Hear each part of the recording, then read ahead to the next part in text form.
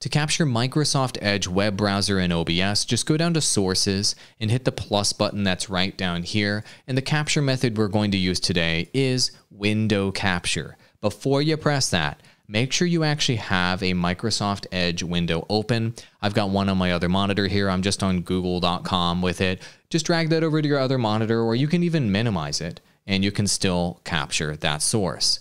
Plus button, window capture.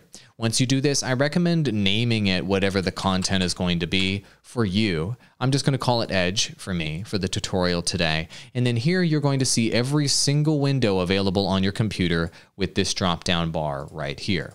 Go ahead and select the window that is called msedge.exe and choose the one that has whatever content on it you want. Mine is Google.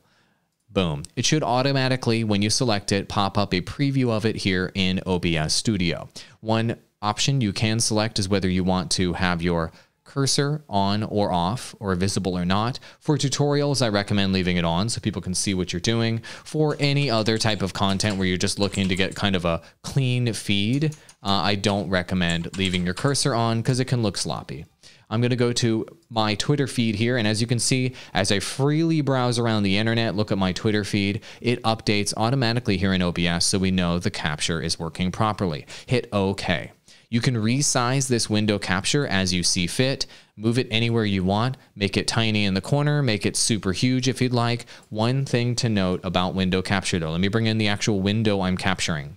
Notice how when I squish this window down and I resize it, the real-time one is here in yellow in the bottom right. It actually resizes it in real time in OBS. So if you want it to be full screen, you need to maximize whatever that window is that you're capturing on one of your monitors or your main monitor. Okay? You can also crop, if you will, the content that you're showing audiences by literally resizing the actual window, the actual browser window, and it will crop in OBS as you can see. Okay, let's say you screw everything up as you're planning, as you're trying to crop everything in OBS and your window gets jacked and goes to the side. One easy trick is to right click on that particular source, go to transform and do fit to screen. And it'll do as close to a full screen as it can based on the resolution of that particular source, and then you can more or less resize from there. As you can imagine, the possibilities here are endless. You can capture a presentation, you can even capture a video, you can show images, do a social media tutorial, you can do whatever you want.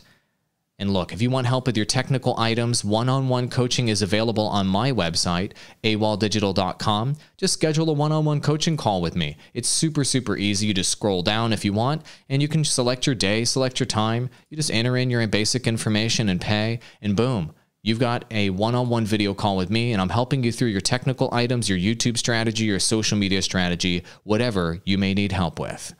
Link in the description below.